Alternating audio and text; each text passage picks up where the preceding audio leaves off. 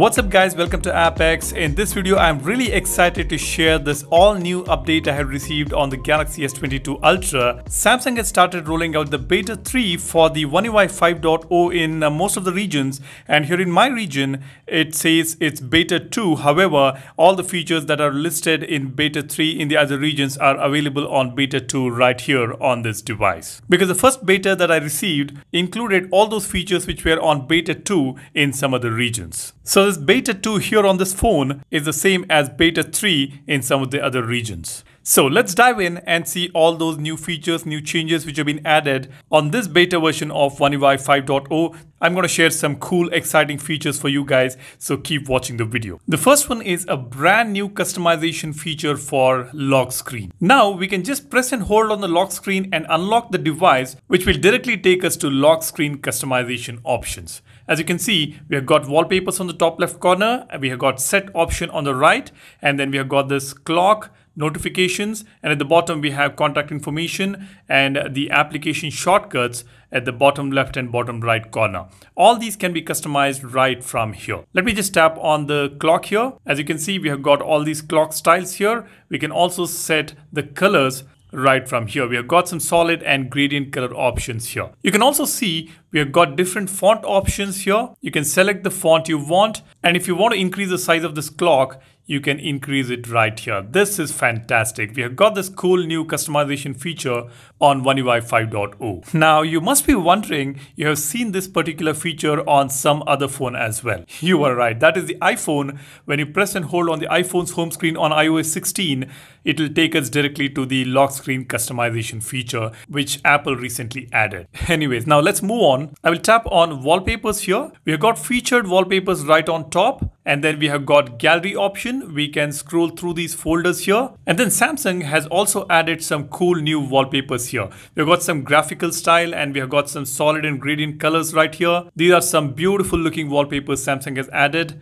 These colors look really fantastic. And right after that, we have got wallpaper services. We have dynamic lock screen and Samsung global goals. And then if you have downloaded any wallpapers from the Galaxy theme store, it will appear right here. So this entire wallpaper customization option has been revamped, and now this looks refreshing, and at the same time it is very intuitive to set the wallpapers and customize your lock screen.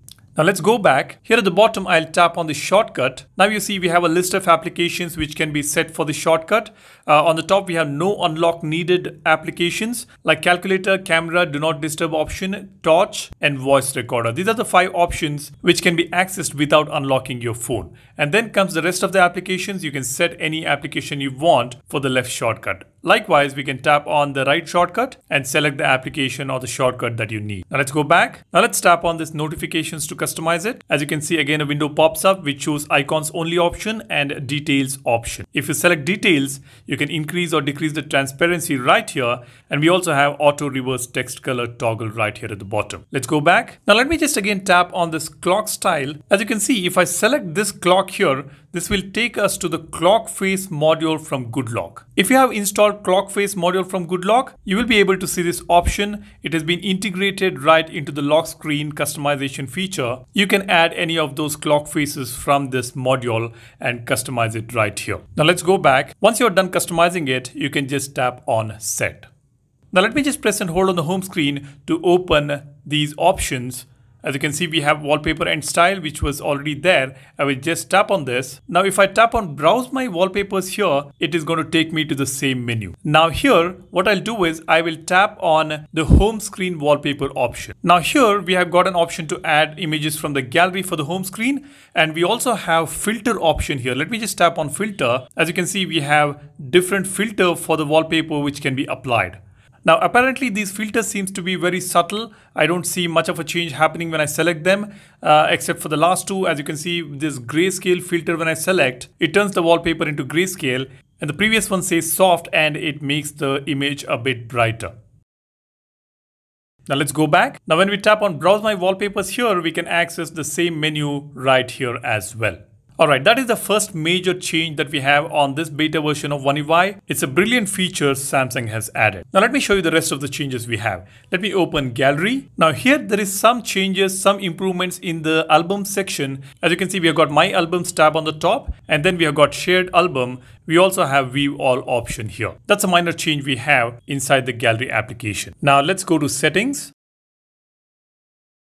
I'll tap on Battery and Device Care.